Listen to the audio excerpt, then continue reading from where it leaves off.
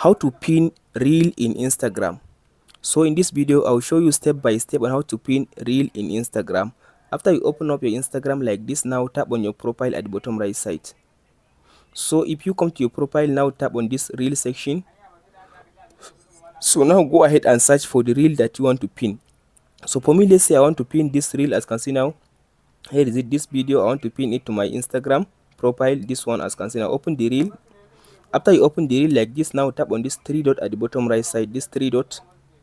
After you open the three dot, now tap on this manage section. After you open the manage, now scroll to down and tap on this section which says add to profile grid. This one, add to profile grid. So as you can see now, after you tap on this add to profile grid, now tap on this back arrow. So if you tap on this back arrow, now as you can see now, tap on this section, grid section on your profile. So as you can see now, I move now the Instagram reel to my profile. As you can see, here is it. Now open the Instagram reel like this and tap on this three dot at the top right side again.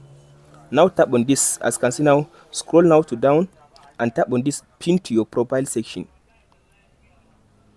So tap on this confirm button. So tap on this back arrow at the top.